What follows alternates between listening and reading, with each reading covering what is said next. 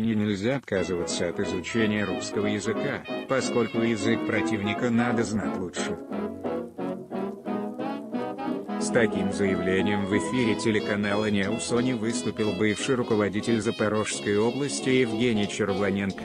Государственный язык должны изучать. Почему? Это вопрос национальной безопасности.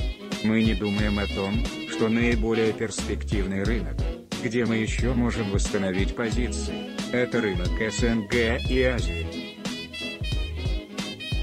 Мы не думаем о том, что любая война закончится. Не надо недооценивать русский язык как язык международного общения.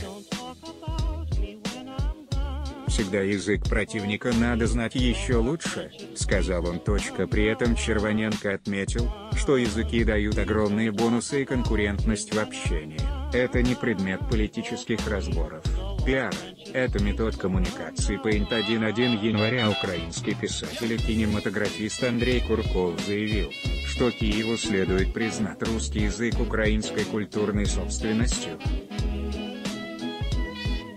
Для ограничения возможности России защищать на Украине русский язык нужно признать украинское русскоязычие украинской культурной собственностью и взять украинский русский под свой филологический контроль, пояснил он. В декабре 2017 года бывший депутат Верховной Рады Украины от «Свободы» Ирина Фарион заявила, что русскоязычных украинцев необходимо нейтрализовать, где в Конституции Украины написано, что русскоязычное население имеет право на существование.